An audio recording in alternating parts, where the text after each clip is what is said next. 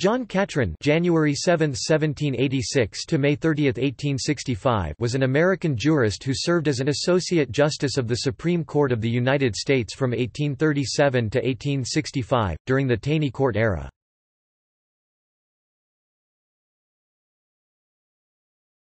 Topic: Early and family life.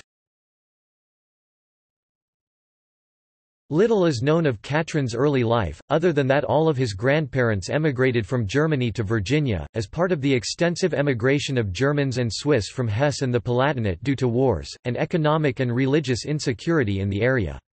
His father, Peter Catron Kettering, had immigrated as a child with his parents from Middleborough in the German Palatinate and settled in Montgomery County, later Wyeth County. His mother was Maria Elizabetha Houck, whose parents had settled in Virginia after emigrating from the Palatinate by way of Pennsylvania. His only sibling, Mary, later married Thomas Swift and moved to Missouri and, ultimately, Oregon. John Catron was a second cousin to Thomas Benton Catron, who later became one of the first senators to represent the state of New Mexico. Catron's father had served in Captain William Doak's militia company from Montgomery County during the Revolutionary War. The family relocated to Kentucky in the first years of the 19th century. Catron served in the War of 1812 under Andrew Jackson. He read law and was admitted to the Tennessee bar in 1815. He married Matilda Childress, sister of George C. Childress, who was one of the political leaders of the Texas Republic and chaired the committee that drafted the Constitution of the Republic of Texas. John and Matilda Catron had no children. A slaveholder all his adult life, Catron had a relationship with Sally, a Tennessee slave in her 30s who had a laundry in Nashville and was held by the Thomas family. Catron fathered her third mixed-race son, whom she named James P. Thomas. In his lifetime, Catron gave Thomas 25 cents.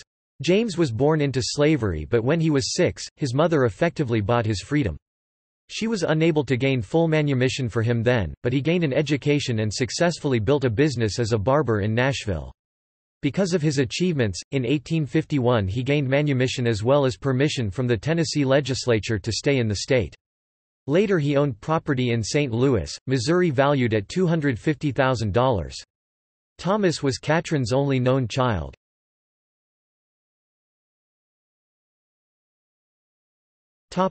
Law practice.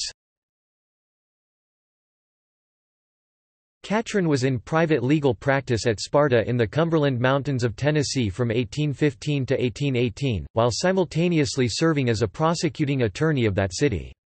He established a land law practice in Nashville in 1818, in which he continued until 1824.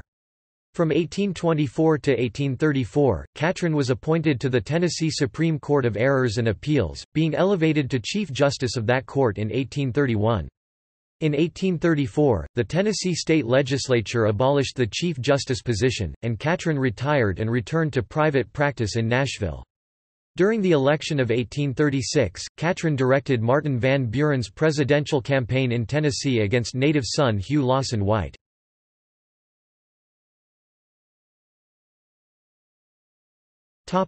Supreme Court tenure. The number of seats on the Supreme Court was expanded from 7 to 9 in 1837, as a result of the Eighth and Ninth Circuits Act. This allowed President Andrew Jackson the opportunity to appoint 2 new justices, which he did on March 3, 1837, his last full day in office. The newly seated Senate of the 25th Congress confirmed Catron's nomination 5 days later by a vote of 28 to 15. The nominee for the other seat, William Smith, was also confirmed, but he subsequently declined to serve. Catron took the judicial oath on May 1, 1837, and served for 28 years, until his death in May 1865. Catron supported slavery and sided with the majority in the Dred Scott v. Sanford case, exchanging letters with President-elect James Buchanan in February, 1857. But, he opposed secession and urged Tennessee to remain with the Union.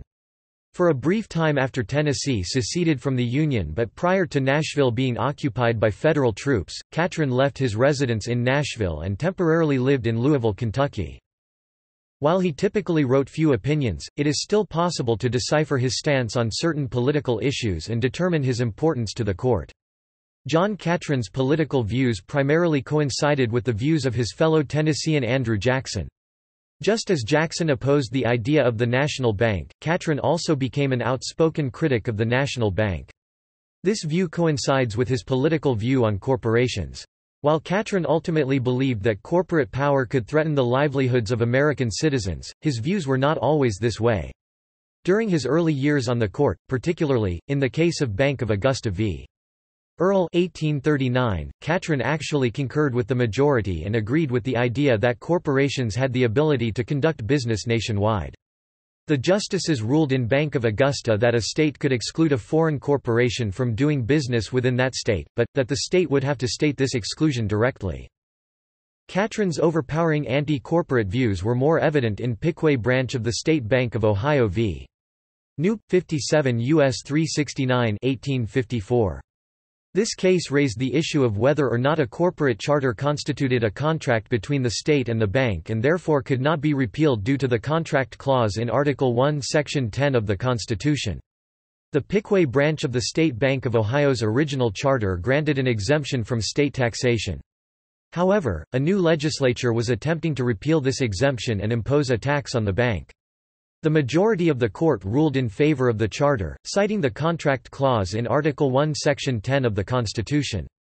John Catron, along with Justices John Campbell and Peter Daniel, however, dissented. In his dissent, Catron argued, "The sovereign political power is not the subject of contract so as to be vested in an irrepealable charter of incorporation, and taken away from, and placed beyond the reach of, future legislatures." With this statement, Catron argued against the power of corporations and for the power of the federal government. Catron made the stance that political power was not only sovereign but that it also was not to be overruled by a contract, especially a corporate charter. Essentially, Catron argued that in this case, corporate power exceeded federal power. Because John Catron was a Jacksonian, he felt the American Union should always be the most powerful entity within the United States and therefore dissented in this case, which he saw as granting more power towards corporate power than the American federal power. Catron argued that because of this ruling, corporations could overrule the government as long as a contract was present. Another case that exemplified Catron's anti-corporation views was the case of Ohio Life Insurance and Trust Co. v. DeBolt, 57 U.S. 416 1853. This case saw the issue of the power of taxation over corporations. This case essentially took on bigger picture questions such as the role of corporations in American society and whether corporations had begun to possess more power than the states had originally granted them. Catron again dissented from the majority and restated his Jacksonian beliefs when he voiced his concern about the vast amount of property, power, and exclusive benefits, prejudicial to other classes of society that are vested in and held by these numerous bodies of associated wealth." Catron also stated, "that a different doctrine would tend to sap and eventually might destroy the state constitutions and governments." In his dissent when referring to the power charters and contracts of corporations could have over the United States government.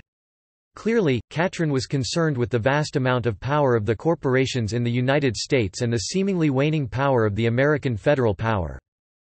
Catron's opinion in the Dred Scott v.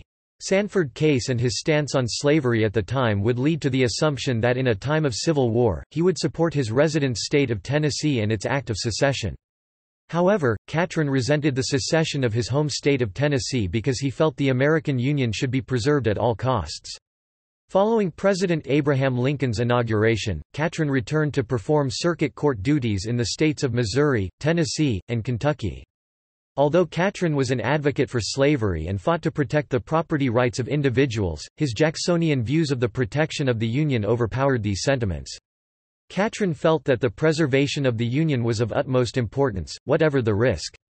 Catron's views led his fellow Tennesseans to despise him, and when Catron attempted to return to Nashville to perform his circuit duties, he was told that his very life could be in danger due to his pro-Union stance and his stance on Tennessee's secession.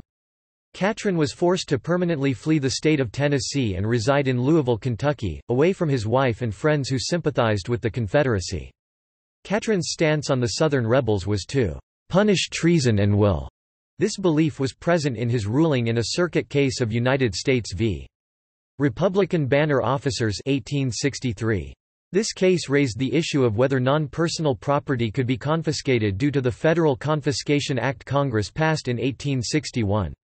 The Republican Banner was a newspaper that at the time, was spreading very anti-Union and pro-Confederacy propaganda throughout the South.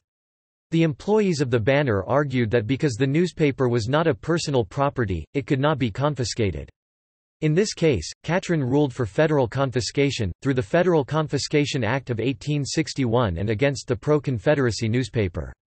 Catron argued that when there being then a formidable rebellion in progress, the intention of Congress in enacting this law must have been to deter persons from so using and employing their property as to aid and promote the insurrection. Even to the end of his legal and judicial career, Catron held fast to his protection of the rights of states and his stance on preserving the federal union whatever the cost. John Catron was an outspoken critic of the National Bank, an advocate for federal power over corporate power, and a pro-union, pro-slavery supporter. Many of his beliefs stemmed from the beliefs of his friend and battlefield leader, Andrew Jackson. Catron fought against corporations of accumulated wealth and privilege and for the rights of citizens. He remained true to his pro-slavery stance in the most important case the Supreme Court had ever seen until that point, Dred Scott v. Sanford. Despite his pro-slavery stance, Catron was a strong advocate for the Union and remained steadfast to this view, even leaving his wife and friends to help in the preservation of the United States. Ultimately, John Catron's most important contribution to the Supreme Court of the United States was his loyalty to the Constitution and his undying support of the federal union, despite the political costs.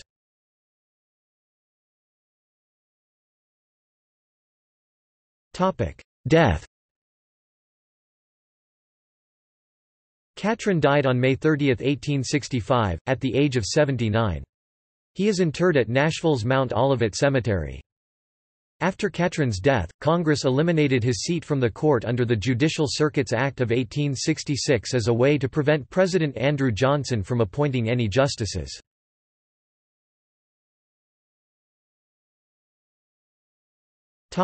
Legacy and honors. During World War II, the Liberty ship SS John Catron was built in Brunswick, Georgia, and named in his honor.